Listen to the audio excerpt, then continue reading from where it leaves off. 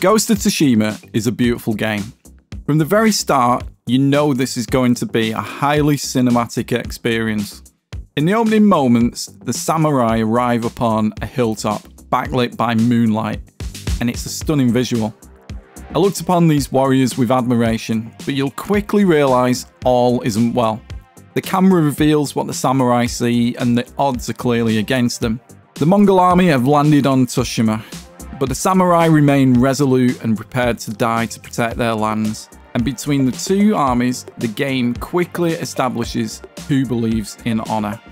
Needless to say, things don't go well for the samurai, and after the battle is over, Jin is alone. He wakes to find himself hidden in some bushes, injured, and watching the Mongol soldiers killing and purging the village in front of him. I won't delve further into the plot as I don't want to spoil the rich story that unfolds, but it's a fantastic historical exploration of the samurai and Japanese culture. But all this would be meaningless if the game itself didn't deliver. Fortunately, the combat is superb and steps up in difficulty as you progress through the game, but it never seems overwhelming on normal difficulty. I spent a lot of time trying to get my timing down for those perfect parries and dodges. There's a lot more risk to attempting perfect parries, but it's so rewarding as you enter the slow motion view which accompanies that perfect timing. But if you lack quick reflexes, you can perform the standard parry which has much more forgiving timing. When approaching new groups of enemies, there's also a standoff option, which is a little like a Western style duel where you have to get your timing right. If you swipe too early, you'll lose. Get it right though and you'll feel empowered as the slow motion animation plays out. But it isn't all sword play. In addition to sword battles, there are a variety of other tools at your disposal. Smoke bombs, throwing knives, and a bow are just a few. Although each of these leads onto another aspect of how you may choose to play the game and whether you follow an honourable path or the samurai path. Jin spends most of his time dealing with opponents alone, with his samurai code of honour guiding him. However, the easy route to victory is often to utilise tactics which break this code. An early example in the game is through assassination, where you can sneak up on your enemy and stab them in the back.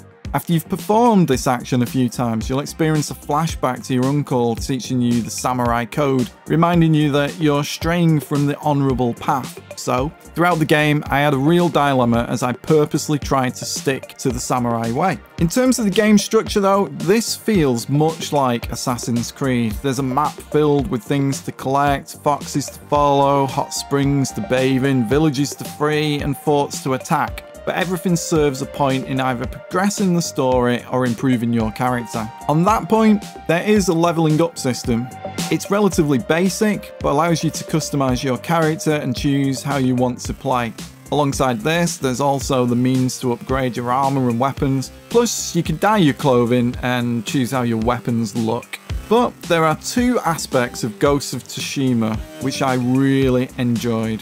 The first is extremely important, and that's the story. You'll be joined through the experience by a wealth of characters. They all have their own issues, values, and objectives. A major pull for me is that I love the history of the real samurai. To get into play as a samurai for myself in such an accessible game, which is also based on real historical events from 800 years ago, is just a perfect setting. The second aspect is the depiction of Tsushima itself. From the pampas grass fields to the beautiful trees, waterfalls, marshes, beaches and forests, the detail is incredible. If what we see on screen is even in part close to the real Tsushima, you can see why the samurai would die to protect it. But one particular success that really enhances this world is the lighting. If Japan really is the land of the rising sun, then the developers certainly took that to heart. There are often moments when the sun looks incredible as it both rises and sets. It adds so much atmosphere, especially if you happen to be in a battle during a sunset. Needless to say, I'm a big fan of this game. It's one of those games I warmed to instantly. I might very well have been a few years late to the game, but I think this is a game I'll replay and will stick with me forever. Thanks for watching. If you've enjoyed this video, please consider subscribing to the channel, like the video, or as always, make sure to comment below on your thoughts on the game. And I hope to see you again soon.